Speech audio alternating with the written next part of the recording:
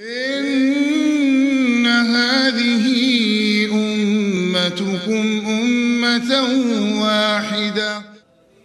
The truth, brothers and sisters, none of us have the ability to know exactly what will happen tomorrow. For Allah reveals in Quran, and no soul knows what it will earn tomorrow. Today you're rich, tomorrow you're poor.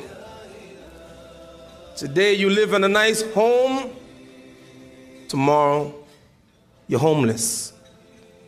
Today you married to a wonderful man, tomorrow you're widow.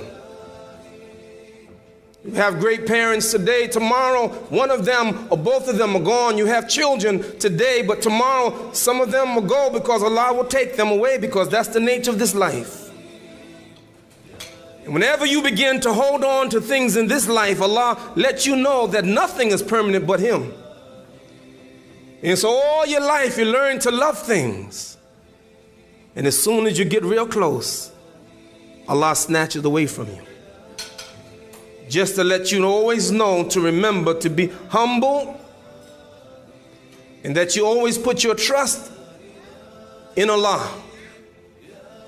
Not money, not material things, but in Allah. ومن يتق الله يجعل له مخرجا ويرزقه من حيث لا يحتسب ومن يتوكل على الله فهو حسبه إن الله بالغ أمره قد جعل الله لكل شيء قدرا.